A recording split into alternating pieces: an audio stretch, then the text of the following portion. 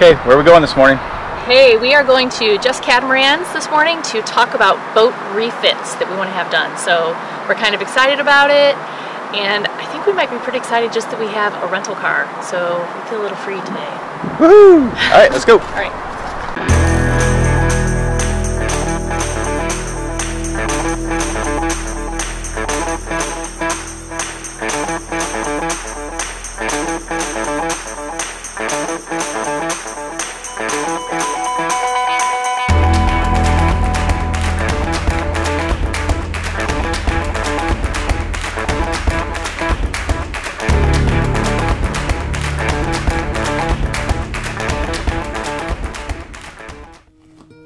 With boat refits right around the corner, it was time to take a trip to Fort Lauderdale, where we would meet with the service department at Just Catamarans. Although we took all the usual precautionary measures before purchasing the boat, the survey proved to not be as comprehensive as we had hoped. Our engines had failed, most of our navigation equipment was not working, and our sails were old and deteriorating. As we headed up the Keys to mainland Florida, we tried to sort out our wants from our needs. Unfortunately, most everything seemed to fall into the need category, and very little fell into the want column. We couldn't afford it all, so we knew some tough decisions were in our future.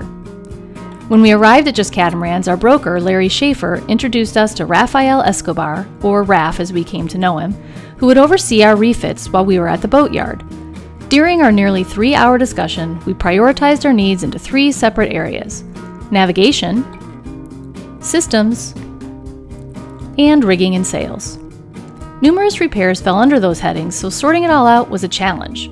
Deciding what we could afford was a whole other issue, but we knew we needed to make 3 big purchases, the first being lithium batteries. 3 of these batteries would output a total of 900 amp hours and would provide plenty of power to all of our systems. Next, a chart plotter and radar.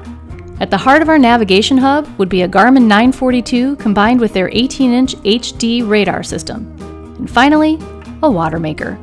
Making our own water is a must, so we went with a Ventura 200T from Spectra, which will enable us to make more than 8 gallons of water an hour. So we are just leaving Just Catamarans, and we spent hours there this morning. And first of all, if you are even thinking about buying a catamaran, that is the place to go. They are so helpful, and they never once made us feel rushed, and they answered every one of our silly questions, and they just are really super patient with us because we really don't know anything. So I'm feeling a little bit overwhelmed because there are quite a few repairs and refits that we need to have done, and of course I want to do them all, but I know we're not going to be able to do them all because we can't afford to do them all. So I'm just in that space of having to prioritize, I guess, like what things we're going to do to the boat and what things we're not. So yeah, that's where I'm at. How about you? There were some things that were certainly a shock, how much it cost. Like, we weren't even in the ballpark or the Milky Way with what I thought they would cost. So in some ways it made the decision easier because we just can't afford it. And then there are other things that I think we just need to prioritize: safety over convenience, and really what's going to help us live out on the water, because we won't have access to things in some of these islands that we would here. For example, water. I mean, we've got to have water, and if we're always having to try to find water to fill jerry cans with and take it out to the boat, I don't think we're going to enjoy our experience as much as if we could just make our own water. So, but that's a big dollar item, but that might be one of those big dollar items that we just got to bite the bullet and do and sacrifice in other areas. So I don't know. Yeah, a bit overwhelming, but not because it's just overwhelming because of our ignorance at this point. We didn't know what to expect. Now we got educated and we move forward. So we move forward. Since we had a car, we took the opportunity to head to Vero Beach to visit two young tennis professionals that we had the good fortune of meeting during my tenure as a tennis coach. Joseph and James Van Deinse had just opened up their very own 15-court facility, and the girls were fortunate enough to get a quick lesson in during our visit. The Van Deinse brothers are USPTA certified elite-level teaching professionals, with James recently winning an automatic bid into a USTA Futures event that will include players from multiple Davis Cup teams. Now, athletic talent runs deep in the Van Deinse family. Their sisters run a gymnastics center in Traverse City, and their program produced a national champion in 2016. But even with all their success at such a young age, I never met two people more humble and encouraging than James and Joseph. So when they agreed to a short interview, I was anxious to ask that with all of their success, how they managed to stay so grounded. Being in a competitive family, you learn a lot of really good lessons. I'll tell you that.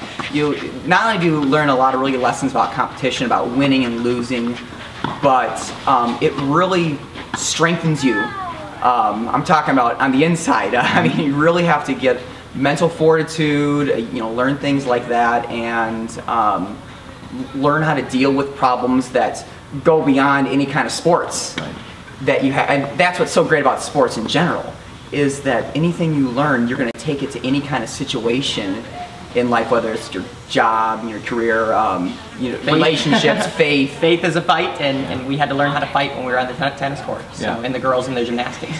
Feels chilly. Working with family in any business can be challenging, but clearly the Van Deinse brothers had overcome the typical pitfalls.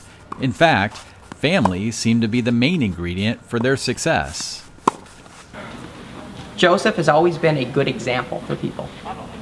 Whenever we're teaching kids, I always see him leading the pack, just like he leads me and just like he's able to teach me.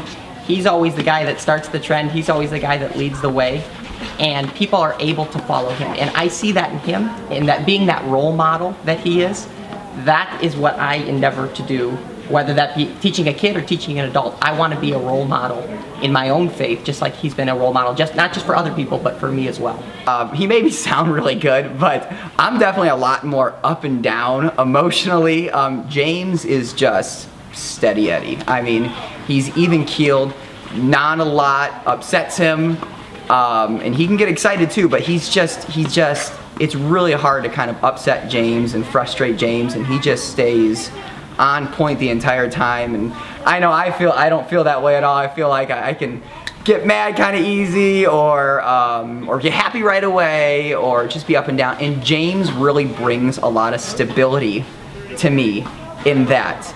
And he can, whether it's playing a tennis match with each other, or playing a doubles match, and I'm mad and he's got to calm me down, or just other things if I'm upset because something didn't go right in one of the tennis lessons that I was teaching today, or something went wrong, at the club here, or whatever it may be. James is definitely there to act as that baseline for me. He really just calms me down, evens me out too. Having been hitting partners with some of the top pros in the world, the Van Deinse brothers clearly had the talent to pursue a career on the court, so I was curious to know why they chose coaching over a professional playing career. We've been called to coach for sure. We love coaching, we love teaching, we're passionate about it, and it's so fun. I mean, it's really fun for us to, see a kid or an adult learn, a shot they've been working on, and then see it successful in their matches. In Michigan, when we started our tennis program, we had exactly 3 kids in one tennis class when we started 16 years ago. And that grew to 150 kids as of last year. Wow. And we graduated 3 players that have gone on to play college tennis. And each of those 3 players started with us and our dad coaching from us when they were 5, 6 years old.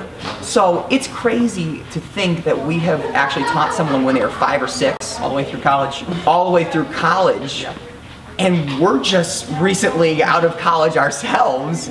So it's really cool. It's really fun to, have that perspective and we definitely know we've been called to coach and teach, and now we feel like it's kind of, we have another area to improve in, which is our tennis game. Having been around the coaching community for quite some time, I'd never heard someone say that they were called to coach. So I asked them if they'd be willing to explain why they used that phrase and exactly what it meant. We're very open about our faith. I mean, we don't make any bones about it. But so people ask us often, well, are you going to go into ministry? And we often say, we're in ministry. We feel like we're in ministry right now. You can be a tennis coach or a tennis pro and be in ministry. You could be in ministry mopping floors. You can be in ministry doing anything. You know, we trust God with everything that we do. And I think, like Joseph said, we make no bones about it. You know, we're really open about our faith and about the fact that we serve Christ. And I think people see that readily from us, whether we say it or not. Right. I think because of the way we live our lives, you know, shining as lights in the exactly. universe. That's what we feel, that we're influential, especially for young kids. I think very often we can set an example for them, and they see that light shining through us because of the way we live our lives and because of the fact that we're encouraging and uplifting. And it's not just about making good tennis players for us, that's part of it, but it's about making good people and getting people to see this is how we live our lives, and it brings glory to God, and it hopefully sparks a passion in them to do the same. You don't always start off a tennis lesson as, hi, my name is Joseph, I'm a Christian, do you want to get born again, or something like that. You're not always doing something like that. It's way more of just, you know, you're just doing your thing, and it's more like a light that shines through than anything else. It doesn't need to be so it's like the phrase, preach always, but use words when necessary. Yeah, that's really how we feel we live our lives. Our lives are a living epistle. Having extended our stay beyond what we originally promised, I pressed my luck and asked if they had a trick shot up their sleeve. And it didn't take but a few tries before James nailed a small plastic bottle on a serve.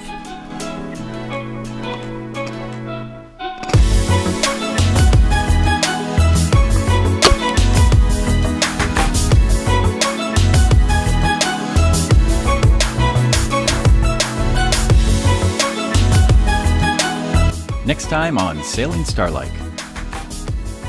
One of Autumn's good friends from back home makes a surprise visit for a week. And then we turn the camera over to these two teenagers for a first-hand account of what it's like to be a teen living on a boat.